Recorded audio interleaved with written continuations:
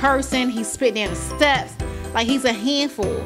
But at the end of the day, those are my handfuls. Those are my children, because when they was in my care, all their needs was met, from their mental needs to their medical, to anything educational, it was being met. I didn't have DHS involved in my life. I didn't have all these services and all these, you know, problems, all these issues. My kids were manageable. They was under control. There was no issues with them whatsoever. Like, they was calm. They was happy. My kids ask me all the time, when are they coming home? They ask me, like, you know, how long is it going to take? Because they're tired. They want to come home. They've been in placement now for 16 months now. And I have been doing everything that I can for my children, above and beyond. I have been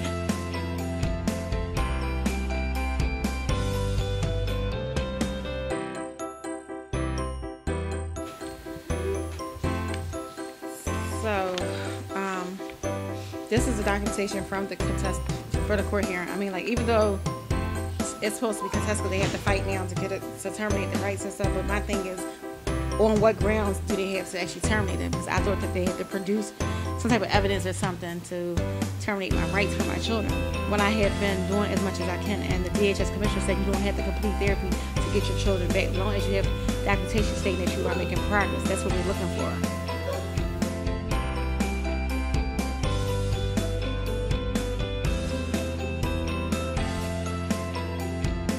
But when I bring it to the workers' attention about why does she lash out around this time frame of the ending of June, early July, because her grandfather has passed away July 26th, they feel so that's all excuses. Enough is enough.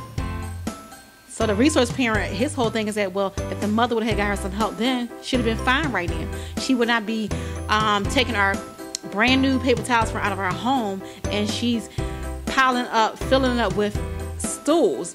She has 10 balls of stools in her drawer, and they're saying that it's my fault for not providing the correct services for her. But you was looking to get her help. You was doing your part as a mother. I read the paperwork. You was taking her to these places to get the help. Correct. You was telling them what was going on. She's pulling out her hair. She's eating objects that she's not supposed to eat. So you did your part. It seems to me that the system is failing you 100%, 1,000-fold, because they're not prepared to deal with it. It's like 7 stages of death. It took me 14 years to come out of crying every day over my husband being killed on the streets. So I can imagine what your daughter is going through at the age of 4. Was it 4 when she lost her granddaddy? Yeah, she was 4. Right.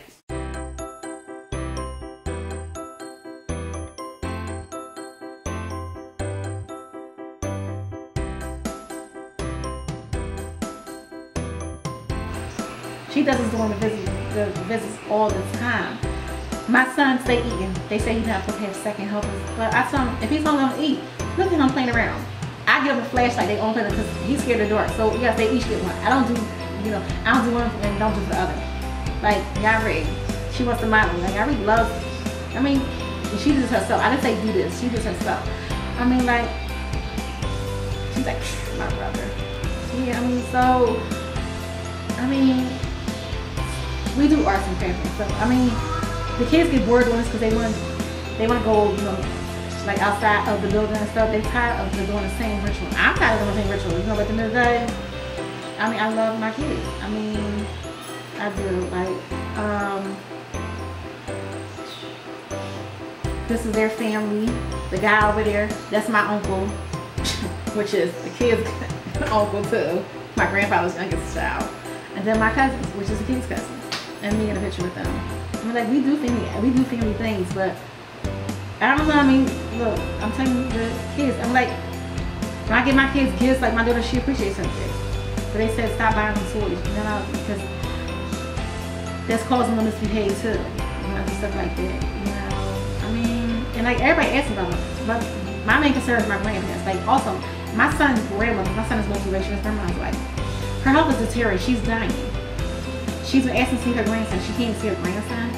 She don't have no ties with her son whatsoever. But she's having with her grandson. She needs to. She's old dead. Can we see you looking at the pictures again? Because that smile right there. These are my grandparents, the kids' great-grandparents, and my uncle that just passed away. My kids wanted to see him when he passed away from cancer. They still asking about him. My grandparents is all my children have. This is their great grandparents, and they're working.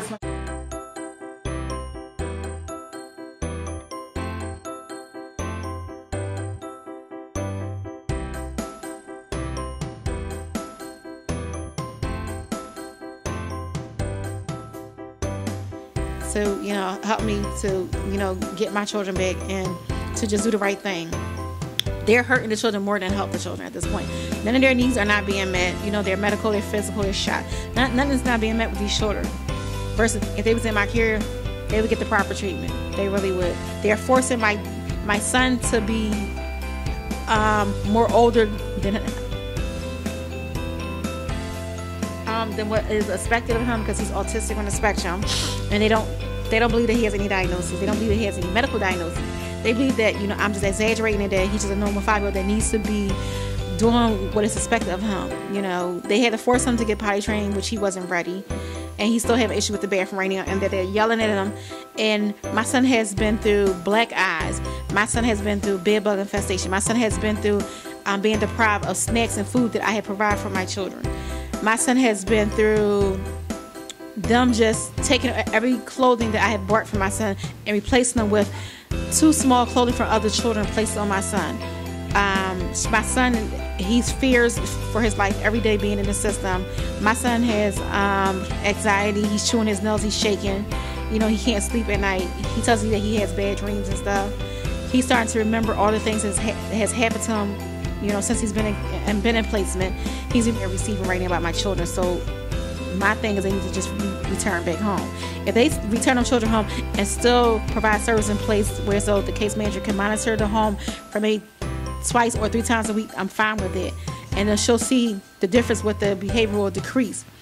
And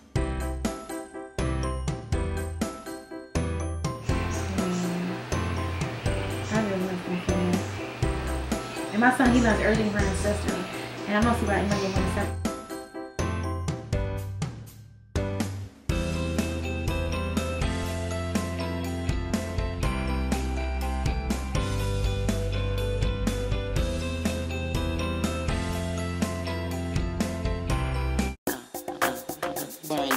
Different issues and concerns. I'm finding so many different